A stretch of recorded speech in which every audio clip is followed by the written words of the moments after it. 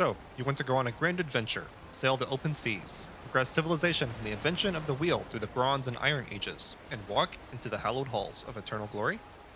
Well, put on your horned helm, fellow Viking, as I give you the information you'll need to navigate through the wilderness and upcoming trials of your journey through Valheim. Coded into our DNA as humans is the need to develop a home, a base of operations, and that instinct will serve you well as you find yourself washing up on the shores of consciousness. Aside from the pride and aesthetic of towering constructions, at the very least, you'll need a roof and a bed underneath if you want to control where you spawn when you die. Yes, you will die, Viking. Get used to the idea now. A bed and a roof forms the bare minimum of what you'll need, though if you want to use the bed voluntarily to pass the night, you'll need to include a fire nearby. Your fires must be placed directly on a ground surface and produce smoke that will damage you and starve itself of oxygen if not accounted for in your construction. A simple way to accomplish this is to place your fire on an external wall with a small chimney to vent the smoke. More elaborate builds I'll leave to the exercise of the viewer. Oh, and be sure to actually claim your bed before you leave your new abode, or all this work will be for naught. This is something you can use in your favor if you find yourself on a new island. Build a small shack and bed, then claim it immediately to change your spawn point. Before you get access to the instantaneous travel of portals, this is almost necessary to protect against finding yourself on the wrong side of the world and no boat. Just be sure to set your spawn point back when you return. Before you begin construction, you will need a workbench. You'll unlock 4 different types of workbenches as you move through the ages. The basic workbench, the forge, the stone cutter, and the artisan table. They will allow construction of their associated objects within their radius, but if you want to actually craft or repair at the bench, it'll need to be protected with a roof and some walls. Like a bordello employee, these coverings don't need to be extensive, which is nice for when you start traveling out into the wild to gather materials and find yourself with tools on the verge of breaking. The benches also allow repair of constructions within their radius, which is relevant when you are faced with worsening weather or the rampaging fauna. On top of that, benches also prevent monster spawns within their construction radius, and items dropped on the ground close by won't despawn. Wildlife will continue to appear though. As you accumulate experience and materials, your benches will need to be upgraded in order to allow you to increase the power of your equipment. These upgrades appear in the form of extra constructions that need to remain close to their associated bench. While you can just jam the extra pieces nearby haphazardly, it can begin to get tedious to move around the ever-expanding conglomerate. To that end, I want to remind you that you can place the upgrades above or below the bench to save some space. This is especially powerful if you constructed your building on stilts or a hill, as it is trivial to open up the floor and hide the extraneous equipment underfoot and out of the way. When it comes to more elaborate buildings, you'll need to pay attention to the support requirements of the pieces you place. With the hammer out, each building piece will highlight a solid color to tell you its associated level of support, beginning with foundation level support at blue. As the level of support decreases, this highlight will progress from green to yellow, orange, and finally red. If you are building tall, use as few pieces as necessary to reach your target height, and you will have an easier time maintaining your required support levels. The core wood logs are especially good for this purpose, and stone connected to the ground will count as foundation as well.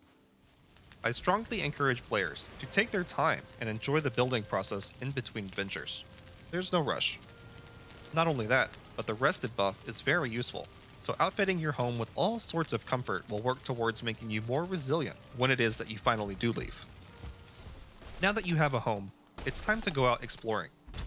There isn't anything put in the game that will not be useful to you, so feel free to bring back some of whatever you find in the wilderness and store it in chests. Of course, some will be more useful than others, but that distinction will come with experience. Hunt animals for their meat and skins. Pick herbs, mine ore, bring back wood and stone to expand your base. The cart will be a godsend early on, once you have acquired some bronze. It will allow you to move, albeit slowly, a larger amount of goods than you could hope to haul on your person. You may also consider the construction of a path or road from your base to your favorite gathering spots to enable easier cart travel.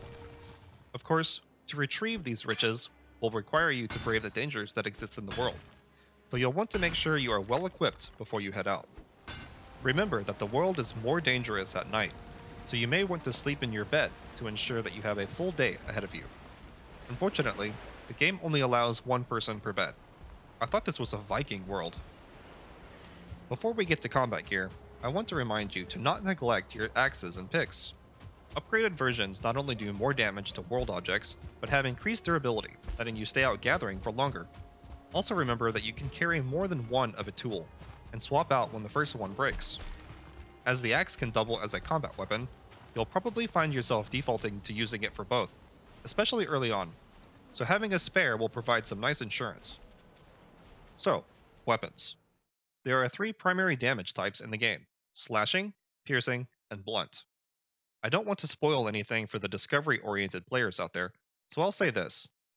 Make sure you have these damage types covered among your arsenal.